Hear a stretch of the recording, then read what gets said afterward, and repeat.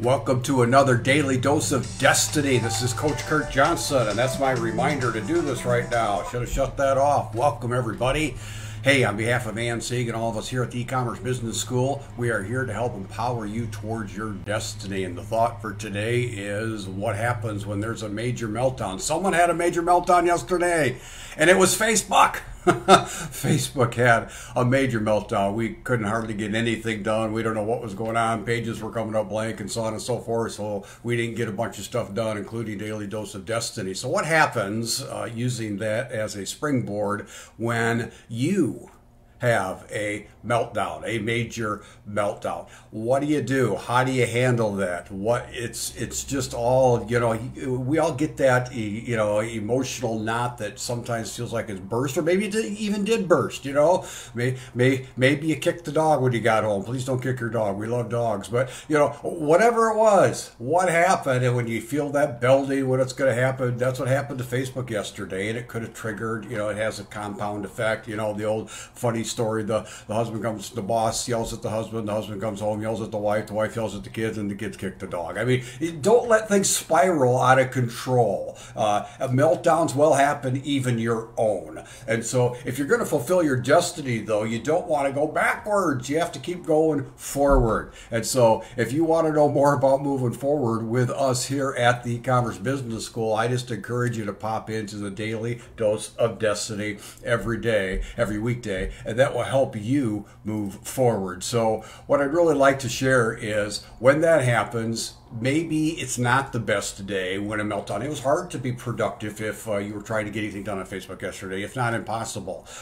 Sometimes that happens in your own mind. Sometimes that happens in business. It's your own computer, even power outages. So, things happen, life happens. So I got a couple tips for you to fulfill your destiny. Number one is don't go backwards. Well, how do you not go backwards, Curt? Well, as the meltdown happens, like on Facebook, I'll use that example, and you follow the analogy here with your own, whether it's someone else or yourself or your own emotions that you're managing and handling and all of that kind of stuff, how not to go backward is first just contain it. Like the bomb squads, they go out. What's the first thing they do? They go out and contain it. Let's contain this. And how do you do that? Well, you put it in a chamber, whether it's in your mind or in your heart. You just put that thing in a chamber. Okay, I've got to set that aside. In the Facebook example, anything I was going to do that interfaces with Facebook goes over here.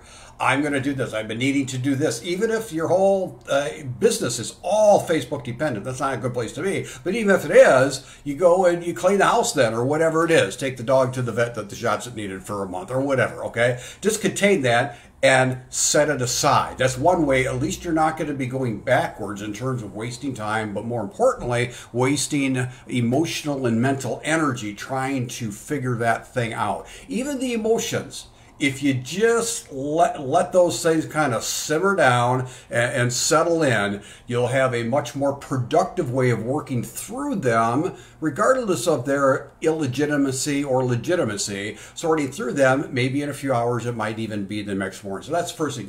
Just contain it and don't add fuel to the fire by stirring it up, kind of like a bee's nest. Don't stir that bee's nest up. And the second thing is it's extra important when a major meltdown happens. Again, welcome here. This is Coach Curt Johnson.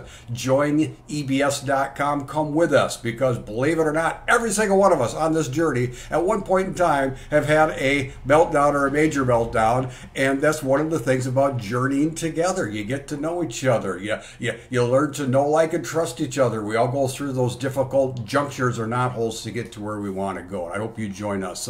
Most of the time, we're very positive and have a lot of fun, but we have to address these things because it's real life. It's where we live. So the second thing is, my second tip is not to go backwards. How do I fulfill my destiny when meltdowns are happening, whether it's Facebook, myself, someone else, circumstances, on and on, is this is my best tip for you.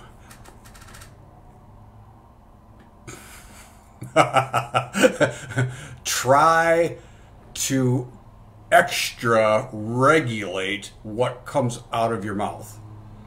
See, we have a wrong definition of hypocrisy in our culture to the great degree. Hypocrisy has come to mean, unfortunately, hypocrisy has come to mean if you go against your feelings. Aren't you going against your feelings, Curt? Absolutely, you're going against your feelings.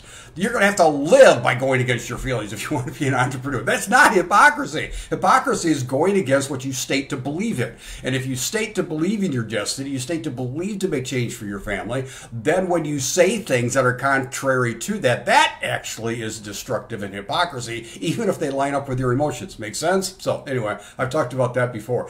The best thing you could do when you know it's not right is contain it and try your best not to talk about it. Now, sometimes that's not possible. Sometimes we need to talk to others. It's always good to have a confidant and a friend that understands, helps us work things through. But there's a timing in there that you know will work best for you. It might be you have to wait till the next day or whatever the case might be. And so a major meltdown, if you're just joining me, a major meltdown happened yesterday, and it was Facebook. What do you do in the face of major meltdowns? That's the thought today for your daily dose of destiny. Managing meltdowns is part of your responsibility for you to fulfill your destiny and impact the loved ones that you care about in the future. So on behalf of Ann Sieg and Brian Cummings and everybody here at the E-Commerce Business School, I wish safe travels to all of you that headed out to Dallas for an advanced workshop there. I pray that all those that are in the storm that's happening now, be safe, have fun.